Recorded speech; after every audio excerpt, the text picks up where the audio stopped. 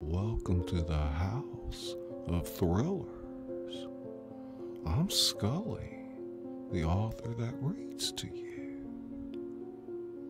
Today, we're going to be reading Theodore Roosevelt, The Man in the Arena.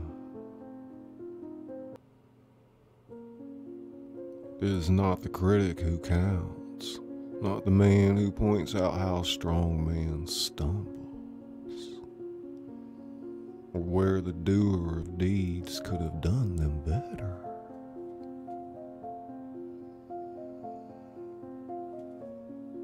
The credit belongs to the man who is actually in the arena,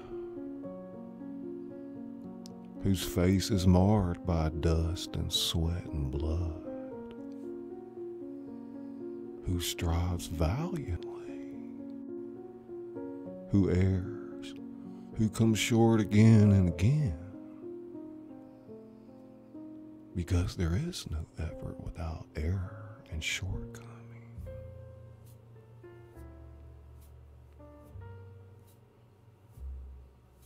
But who does actually strive to do the deeds? Who knows great enthusiasms, the great devotions?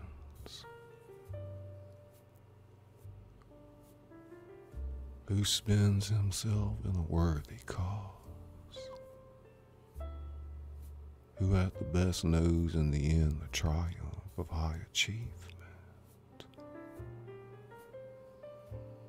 And who at the worst, if he fails, at least fails while daring greatly?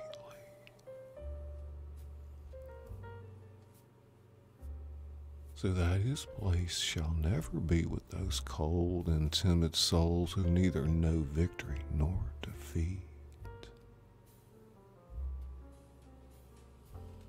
Teddy Roosevelt, the man in the arena.